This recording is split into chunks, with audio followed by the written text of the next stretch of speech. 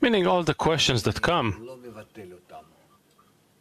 I don't cancel them, I don't dismiss them and continue in connection with the 10.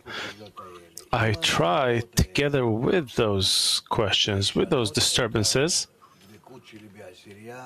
to change my adhesion in the 10,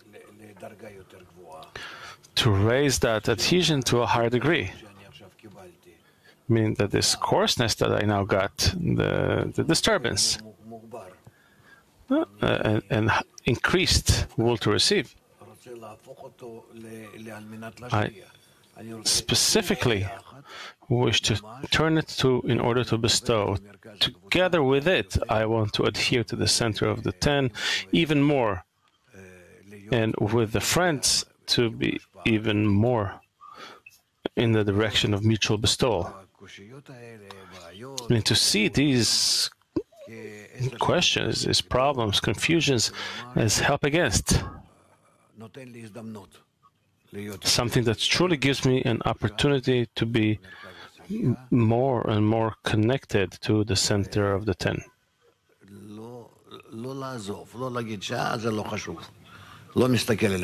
Not to let go. Then it's not important. I'm not looking at the questions. Rather, together with each and every question, to continue in the direction of connection, adhesion, justifying the process, and so on and so forth.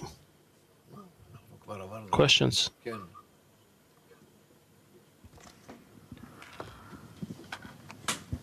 I have a question about the introduction where you described the entire process that we have to go through to raise Malchut to Bina and...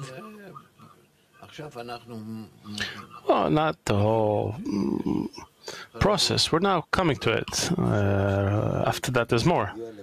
In order to reach what you described, this whole path, including faith above reason,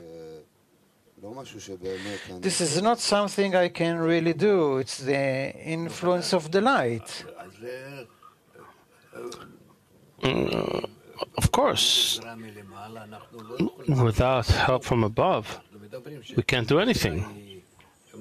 We say that help comes in two lines. On the one hand, the increased will to receive. We see the questions, problems, confusions, so on and so forth. This is help against. And together with that, we get help for. And in this way, we are marching on 2 feet towards the goal. So I need to use those questions in order to ask for help? Of course. This is also a question, because usually we wish to overcome it by ourselves, and that's not good, because the goal is to be in adhesion with the Creator, and if you wish to overcome by yourself, you're simply growing your ego, and in an incorrect way. You're disconnecting from the upper one. So it's recommended that in each and every detail of the disturbance, doesn't matter which, to see in it a means for adhesion, for a request, a demand, a prayer, and more.